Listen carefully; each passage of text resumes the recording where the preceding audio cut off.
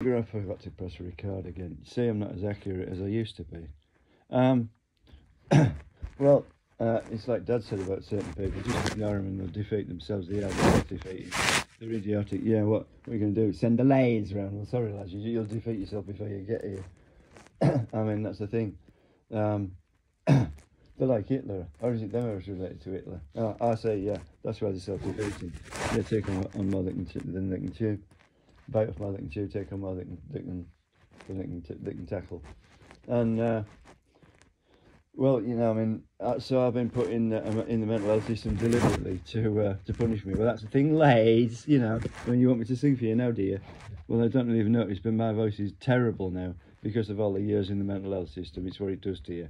You know, as I say, you know, I was born in a maternity hospital. I'm terrible now.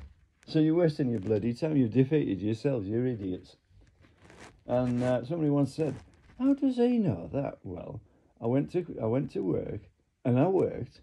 I went to college, and I worked, and I did my homework, and I can work things out. But then, I can't really prove that I've got diagnostic techniques. But my half brother's dad was a police inspector, and from what I've heard, he inspected her as well. Yeah, and then my mother said, you know, he had an affair behind the back, and as soon as she found out it was history, down the road, goodbye.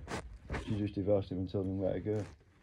And that's the thing. I mean, suppose she wouldn't think like this, but yeah, he'd been posted to France in World War II, and well, I don't know what went on there, but I've heard about in World War One and World War Two, occasionally the soldiers, if they were starting to suffer from shell shock, they're literally sent behind, sent into France and sent to a prostitute.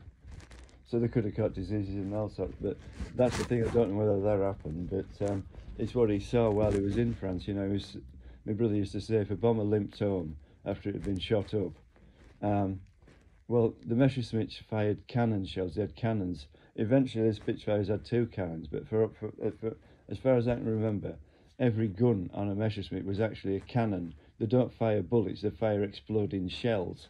And if you're hit by one of them, there's not much left of you. But the thing is, they'd go straight through the canvas bodywork of a Hurricane and straight through and out the other side. And sometimes if they hit the wooden framework, they wouldn't explode. But yeah, I mean, with Spitfires, there were aluminium, all the panels had to be drilled off, riveted, drill the rivets out, take the panel off, make a new panel and rivet it back on. Whereas with a Hurricane, if they got a bullet straight through, they it's literally like gluing a patch onto the fuselage. It was dead quick to repair. But yeah, I mean, that's what my brother used to say. If a bomber had been shot up and it actually made it back, that there were only bits of the crew that had been hit by these exploding shells, and they literally used to put a big hose in. It was usually the tail gunner got it worst, because he was the most manoeuvrable, and once they'd been taken out, the plane was blind from behind, so they could attack from behind and take all the other gunners out. And that was the thing. He said if one limped back and there were dead crew in, they put a big hose pipe, into the turret and hosed all the bits and blood out. I mean, if you've seen something like that,